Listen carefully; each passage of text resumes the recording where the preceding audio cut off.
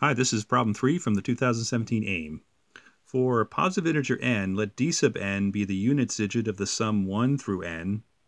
Find the remainder when this sum is divided by 1,000. Okay, so I'm not quite sure how to start this. Now I know that the sum 1 through n is equal to n times n plus 1 divided by 2. But I don't know how to pull out the units digit from this formula. So I'm going to use my go-to method for most sequence and series problems, and I'm going to try to examine some examples of the sequence and see if I can look for patterns. So let's try to examine d sub n for various values of n. So let's start with our list here. We'll go from 1 to 10 just to start. Try to calculate d sub n. So 1, d sub n is 1, add 2, the units digit is 3, add 3, the units digit is 6, add 4, the units digit is 0, add 5, the units digit is 5. Okay, this is pretty easy because since we're just dealing with the units digit, we can ignore any of the tens or hundreds digits that pop up in this calculation. So we should be able to generate this list pretty quickly going forward. So add 6, that gives you a units digit of 1, 7, 8, then 6, 5, 5. Okay, I don't see a pattern, so let's continue this a little bit further. N of 11, 12. Let's go out to 20. Okay, so here again we can ignore the tens digit, and that makes generating this list pretty quick. Add 2 gives you 8. 1, 5, 0, 6, 3, 1, 0, 0. Okay, we have 0 at a 0 place on our n's list.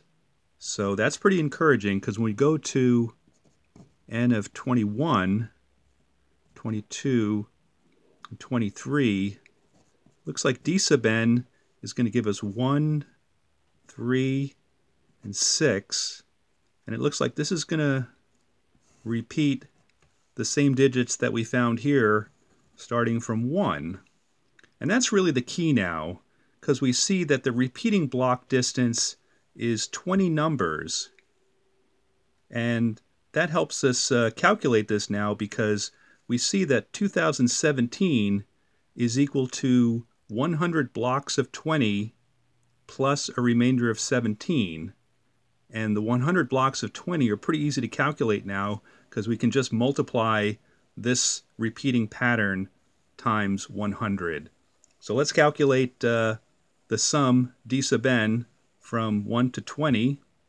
And calculating this, we have 10, 30, 40. This adds up to 40. This column here, we have 20 plus another 10, so this adds up to 30. The sum of the block from 1 to 20 adds up to 70. We have 100 blocks of 20. So we know the sum from 1 to 2,000 is equal to 7,000. So now we just have to calculate the remainder block from 1 through 17. And then again, that just follows the repeating pattern that we identified. So let's count up the sum 1 through 17. So here again, that's 40 plus 20 plus 9. So this sums out to 69. And that tells us that this sum is equal to 7,000 plus 69. Dividing by 1,000, this doesn't really matter. And that leaves us with a final answer of 69. Anyway, another good example of examining a sequence or series to look for patterns. Hope that helps, and we'll see you at the next video. Bye-bye.